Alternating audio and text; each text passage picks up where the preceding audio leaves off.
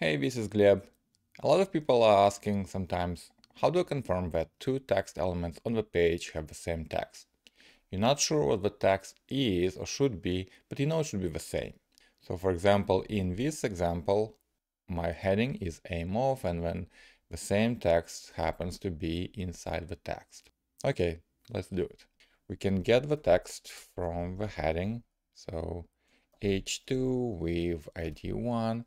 This yields a jQuery element. We can invoke jQuery method text. So this will give us a string. Now we want to confirm that that string is present in this paragraph, in the subject. So anytime we get something from the page that we don't have a value right at the start of a test, we have to use cy.then callback so the text is available inside the callback. And inside the callback, we can execute more Cypress commands like cy.contains. So id subject and the text is whatever value we got from the first element. So let's see if it works, and it does work and finds the same text there. What about several elements? Let's move to the next example. I'm going to remove only from this, and I'm going to set it on this example. So here we have a select element with a couple of options, and if we select one of them, right, notice what happens to the text. If I select grapes, then it changes and says you have selected grapes, grapes are delicious. If I select bananas, then it changes the text of those two elements to bananas as well. So we have selected fruit and we have a phrase, fruit are delicious. So let's confirm that this is working. First, we need to pick maybe, let's say, a random option for the fruit select. Here's how we can do it. We can get a fruit option elements, and we can confirm there are a couple of options. Length greater than, let's say, 2.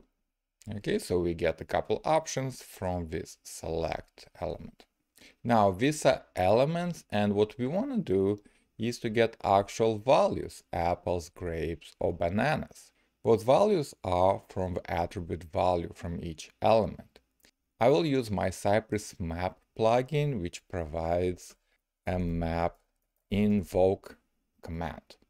It's a query command where you invoke a particular method by name, getAttribute in this case, and then you can provide arguments like value. So what we're doing, we're iterating over all DOM elements in the current subject, and then we invoke getAttribute value from each one. So here we can print the values using cyprint, again from Cypress map. So notice we got 3 option elements. We call getAttribute value on each element, and we got apples, grapes, bananas. Now you can randomly pick one. So Cypress map includes sample query command, and let's say print picked, and then you can pick print the current subject like this. So we picked apples. If we run again, we pick bananas. If we run again, grapes, apples, apples, grapes, and so on. So randomly we pick one of the values. Again, if we get something from a page, we can use the value inside a cy.then callback. So we can get the fruit select and select the actual name. Okay, so we picked bananas, and now we selected bananas and the text updated.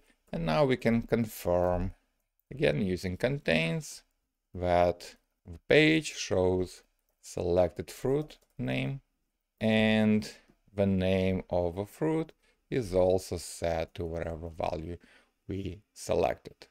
Okay, so this is an example of getting something from the page, randomly picking an item, and then using the picked value in a couple of places.